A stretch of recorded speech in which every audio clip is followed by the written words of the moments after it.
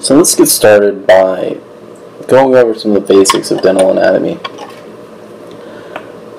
So I'm going to start out by just simply drawing what a tooth looks like. And this right here is just the crown. And we're going to continue it down.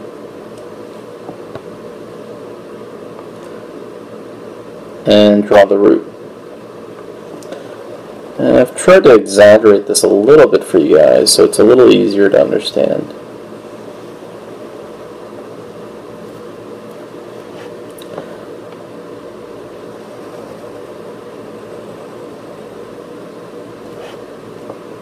I don't want to exaggerate too much that we start developing structures, or the wrong image of a structure.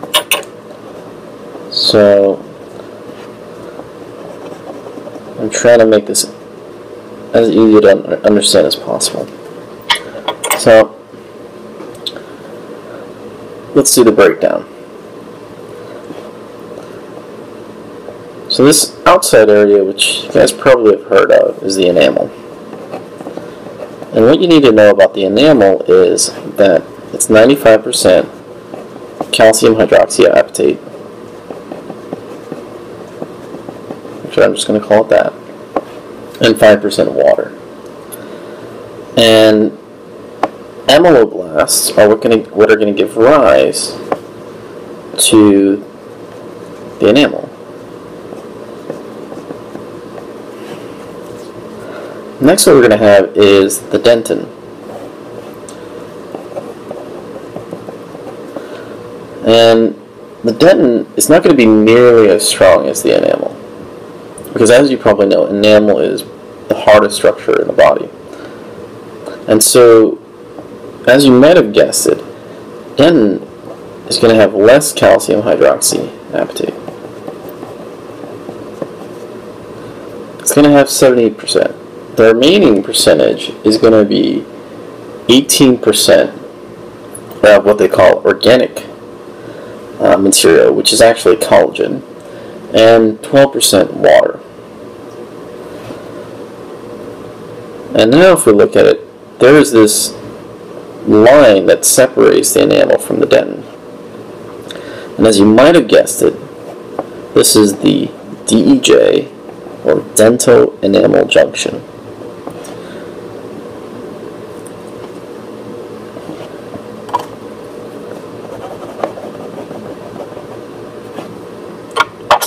Now if we go a little south, we're going to see right here is this kind of darkish area of the root.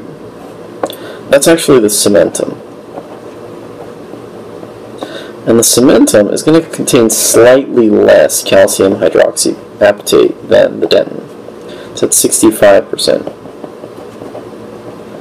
And you're probably wondering what's the rest of it.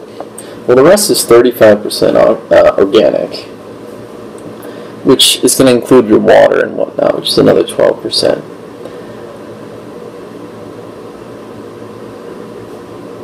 And so, as we know that the enamel is ameloblasts, and the way I remember what the dentin is tooth means odont, or odontia, and so the big bulk of the tooth is the dentin, so it's going to be made of odontoblasts. And the easiest, of course, is the cementum, which is the cementoblasts that give rise to the cementum. Lastly, we have the pulp. And the pulp is very important because this is going to provide sensation, nutrients, and sensory.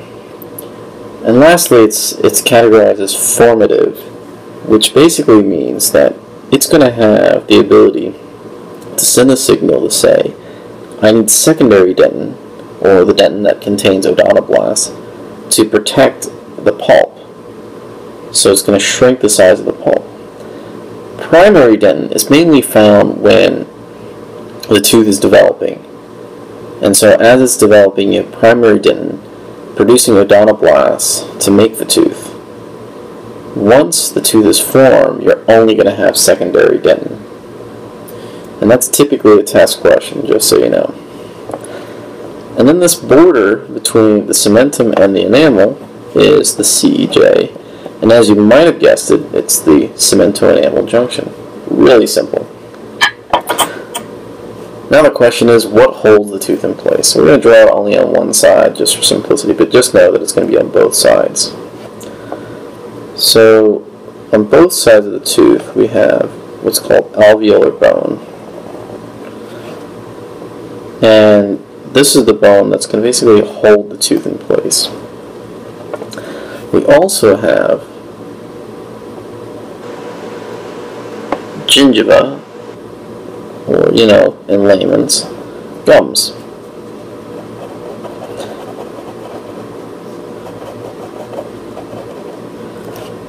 And so, if you notice, I drew a little space right here.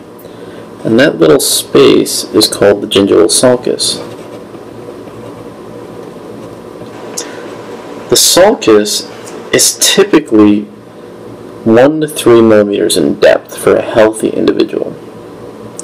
Unhealthy individuals, it can go all the way as far down as the root. And depending on the tooth, if it has more than one root, you can actually stick a probe through that division of the root, or the furcation.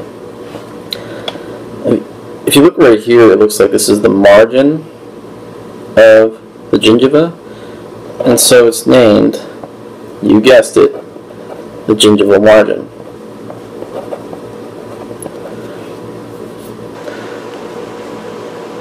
So now you're probably wondering, what's the next set of names? So right here, what we have, the area that's not attached to the tooth, or the gum that's not attached to the tooth, is called the free gingiva.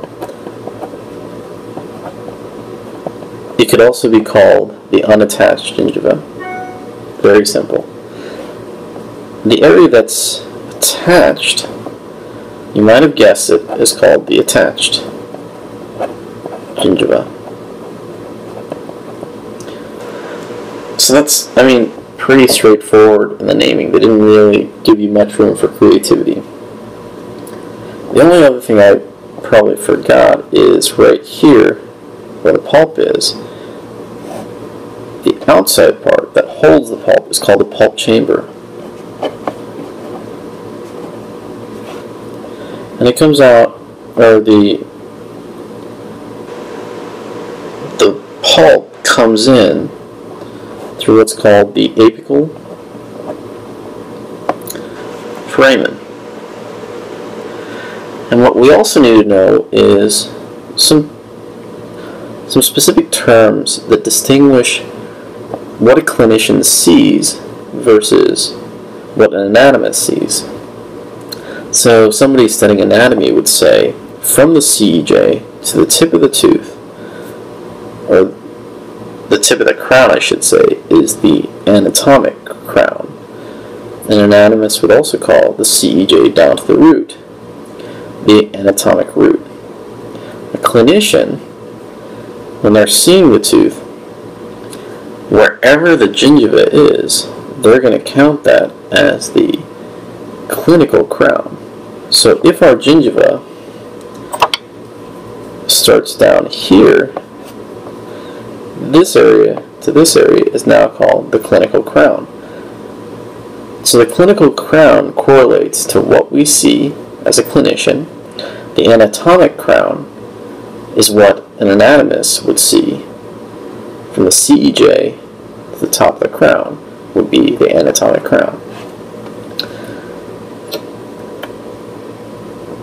Now this next part is a little more challenging, because now we're going to get into some of the nitty-gritty in the names. So if we look at the same tooth, and I'm going to try and draw this as best as I can, so you're going to have to bear with me, because I'm not very good at 3D drawings.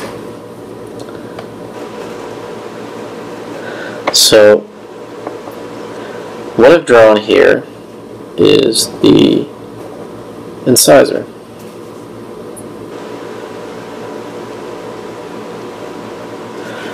And this is where it gets a little challenging in the drawing, so fingers crossed. So right here is the inside portion of the tooth. So if we have this tooth in our mouth, the side that's facing our tongue is the lingual side. So this side right here is the lingual. The side facing our lip is the labial. And if you think about it, lingua in Spanish means tongue. And if you remember from your gross anatomy, your labia is your lips. The other thing we should know is the other side of the tooth. So this side, we're going to call it the distal side. And this side is the mesial. And the way you distinguish mesial from distal is, mesial is the midline, distal is anything away from the midline. So now a big thing they talk about, or dentists talk about, are the different line angles.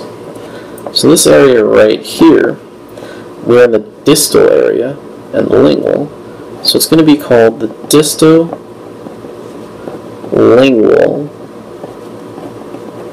line angle. And the reason this is important to know is it's not to confuse the student, it's more so that when you're communicating with your professors or communicating with your peers, they know exactly what you're talking about. This area right here, as you probably guessed it, is the disto again, and now we're labial. So it's the disto labial line angle.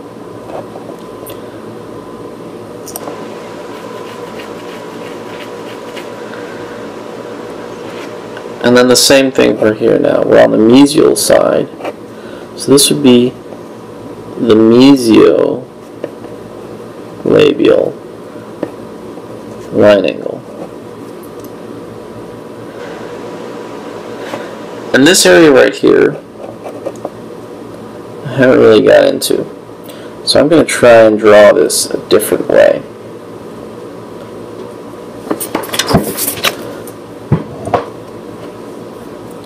So now if we look at that tooth, we're only going to look at the outside. So we're only going to look at the labial surface.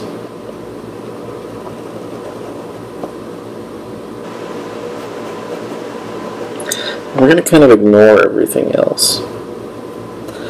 So just to give you a reference, this is the labial right here. And right here, I'm going to draw this a little better for you.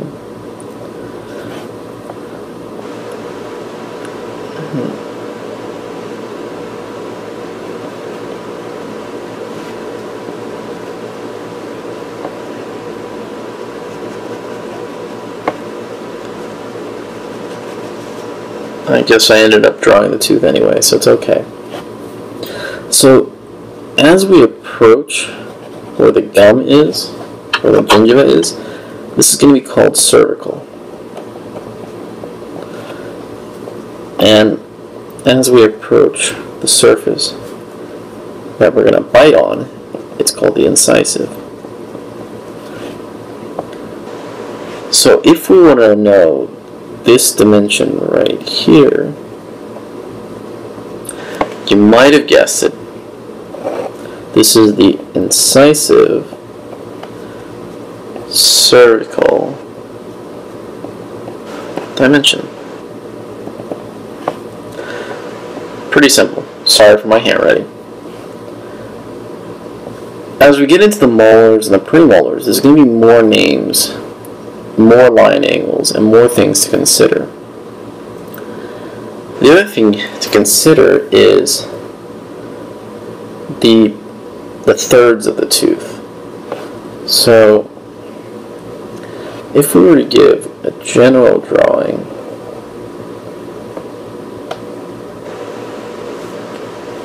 so this right here is a canine, and it has a decent sized root. And so we have our canine here. And typically we break teeth into what are known as thirds. So we have our first third right here. So if we look at it, we're going to say this is the distal and this is the mesial. So we have our distal third, our middle third, and then our mesial third. I know that sounds a little confusing. And then if we look at it from this way, there are also thirds. There is the incisive third, the middle third, and you guess it, the cervical third. And this applies to the roots as well. So the root has thirds. So this again is the cervical third, the middle, and now we have the apical third. And the reason this part is important is, say you're doing a prep and you need to know where you're going to be breaking up. So if you were to cut this area right here, you'd know this is the distal third. And you want to know how far you're going down. Are you going to cervical or just the middle? So these are just landmarks to help you figure out where you're going when you're cutting a prep. And so this is basically a general overview of what you need to know.